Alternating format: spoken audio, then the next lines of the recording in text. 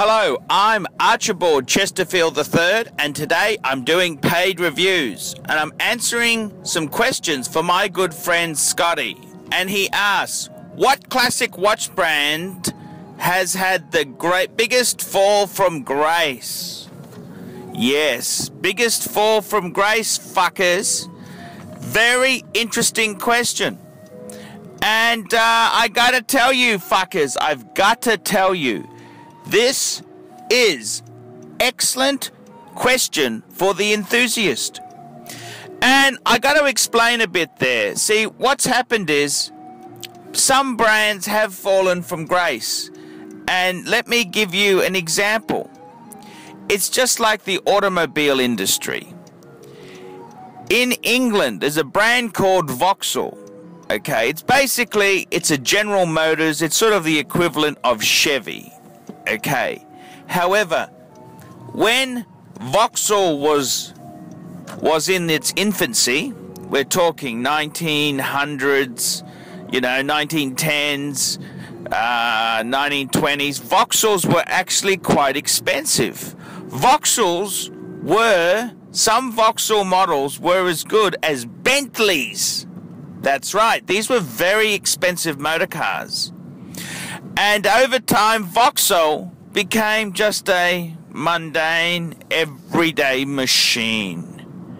And the same can be said of a brand called Alfa Romeo, because Enzo Ferrari, he used to race, that's right, race. Before he started making motor cars, he was a driver for Alfa Romeo. Alfa Romeo was basically a Ferrari of its time. And what's happened is Alfa Romeo decided it went for a more middle class market. So that top end, they still sort of cater to it for some models, but Alfa Romeo is famous for unreliable, affordable cars. Great style, but not necessarily great lasting power. It's a bit like you Americans and Chrysler. Remember Chrysler? Chrysler in the early days was like an American Mercedes-Benz. Now they make fucking garbage. Absolute fucking garbage comes out of Chrysler, Jeep, Dodge. They're just shitters. Absolute shitters. Now when we look at brands of wristwatch, there can be no comparison. The biggest fall from grace is Longines. See, Longines used to be a highly respected brand, way up there with Rolex, Omega, and other luxury Swiss makers. And they had things like the Longines Lindbergh. These were early aviation. This was cutting edge shit. But Longines itself, what's happened is the brand has become prostituted. It now makes a lot of shitty quartz fashion fucking pieces. Yes, there are some high quality Longines. I had a Longines Heritage Conquest. That was a vintage reissue. That was a great watch in 18 karat. But Longines of yesteryear is no more. And that's probably, and when I say a fall from grace, well, on paper, Longines never been stronger. It sells millions of pieces. They're a hugely popular brand, very popular with the Australian middle class, upper middle class, typical real estate agents who drive their C200 Mercedes. They will adorn a Longines. I had a friend of mine, Mercedes Murray. He had the E320, and he proudly wore a Longines. And this is the reality. The brutal reality is the brand is actually very strong. Longines is a fantastic brand. But they've gone for a different market. They're no longer going for the top echelon. They're not going for the Rolex consumer. They're going for the aspiring upper middle class in Australia, and that price point is $1,000 to $2,000. And my good friend Gregory Kinder, he said to me, when this is before he was a watch person, him and his wife had his and her Longines, and she's a professional and he's a world-class musician. So there you go. That's very, very, very, very upper middle class sort of purchase. Longines. And it's not so much I despise the brand, it's just that they use gold plating, they have a lot of quartz models, they're affordable, etc., etc. They are still a great Swiss brand, but instead of going for that upper echelon market, the Rolex market, they now go for less desirable punters. They sell a lot more. It's like if you're selling Rolls Royces, you'd sell a lot less Rolls Royces than you would sell Chevrolets. And that's kind of how it's gone now. They've gone for a different market. So Longines has had a huge fall from grace. They were really a brand in the 1950s and 60s. They were a brand like Rolex. They were really quite prestigious. They were well made, well engineered, well executed pieces. Other brands that have had falls from grace, well, I tell you, a brand which surprises me is Zenith. See, Zenith, they made the movement for Rolex Daytonas for a long time, and Zenith just really didn't market themselves terribly well. They're a bit of a sleeper.